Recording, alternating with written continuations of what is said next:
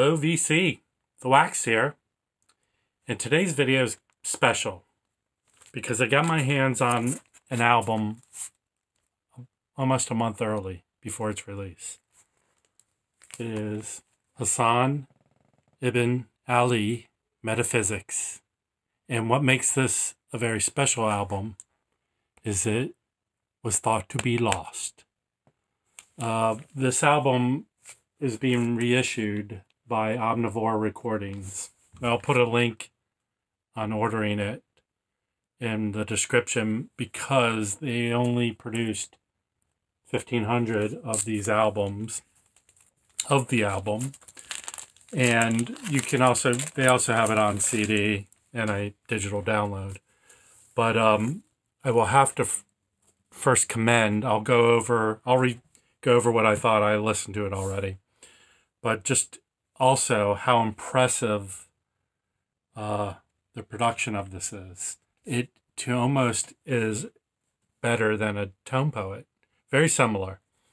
So the cover, and I believe this photo was taken, I'll get into who he is and what he achieved in the jazz world, but this is a gatefold.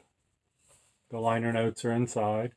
There's some pictures of I'll get into explaining the tapes that was used to create this. In the back, another nice picture of him. The liner notes. And it's also numbered. So I said there's only 1,500 of these made. Also, has a nice, there's a nice hype sticker there. Awesome. And I will show you the albums. They spared no expense because these were pressed at a QRP. So it's a double LP set. So that was the second LP. I will show you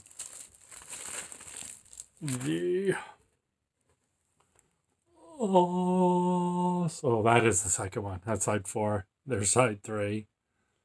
And then I will show you the first one. Okay. There's side 1 and side 2. There we go. Awesome. Okay. So this album, Hasaan. Hasaan is from, Hassan is not his original name. His original name, and I'm going to pull up notes because I'm not a memorizing machine. But he was from Philadelphia. That's where he became known as a pianist. He, from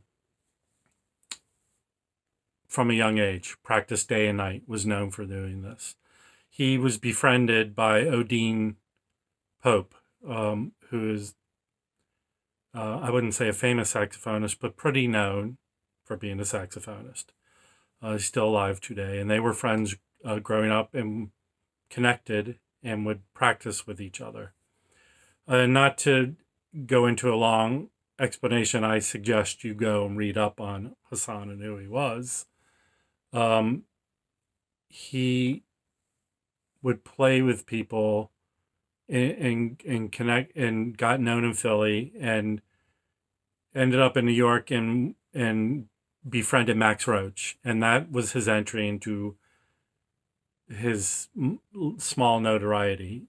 Max Roach pushed for him to record, he vouched for him to Atlantic, so they recorded this album, the Max Roach Trio featuring Hassan. And actually there's a reissue by Speaker's Corner that you can get, that was put out on Atlantic, that is a very well-regarded album.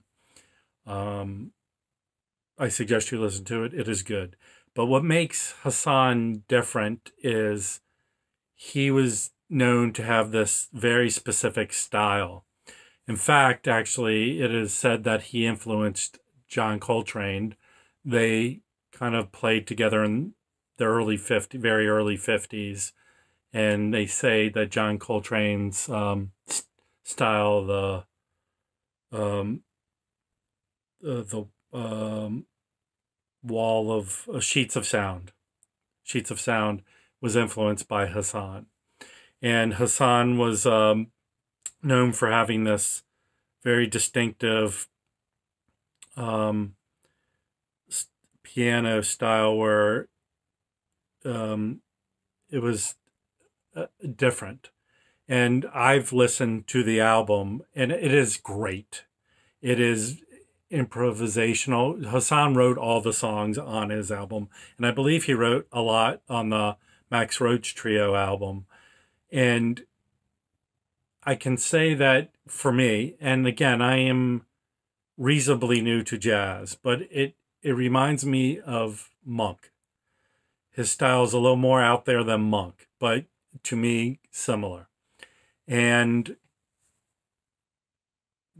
the album is not, you have to be, I think, as a listener,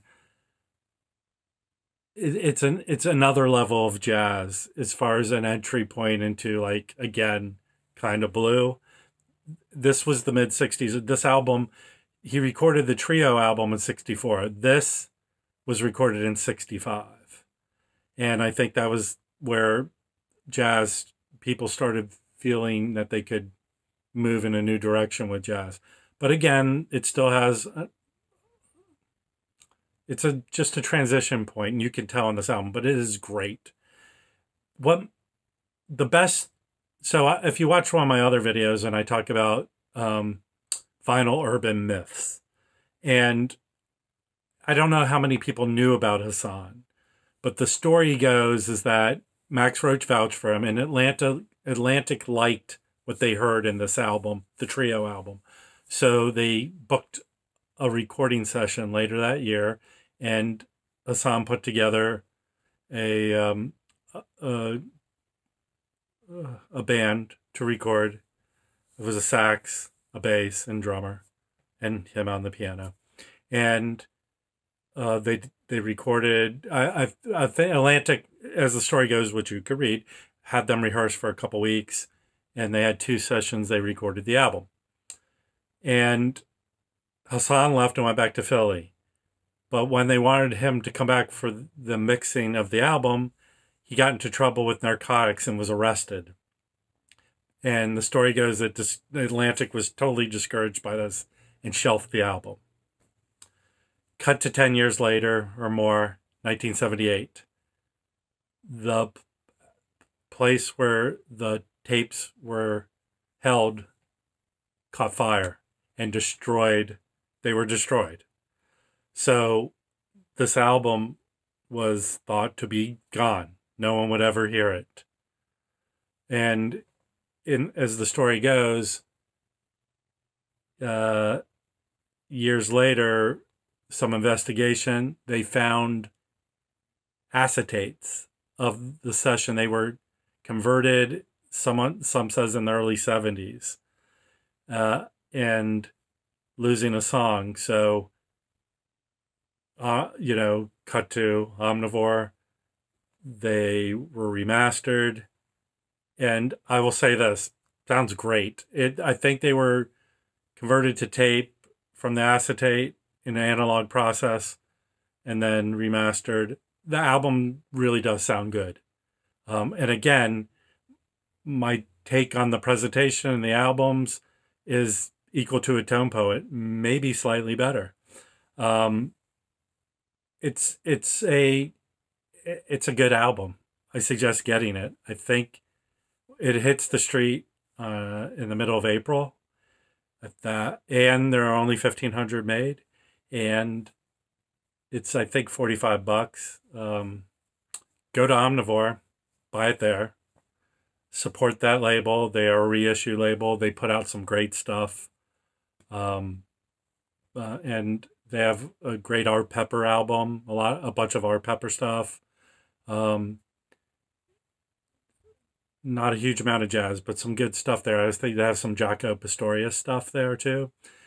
But I hope you go. I know the trio album is on YouTube. You can listen to it. And you know, hopefully buy that one. But this, for something that was lost and found over 50 years later and put out for us to hear, that is what's great about the time we live in. That people hunt down and find these things that were thought lost in a fire. And please, as always, like, subscribe, and please leave comments. If you know more about Hassan than I do, please, if I didn't say something that people should know, please comment. Until next time, the Wax Tower.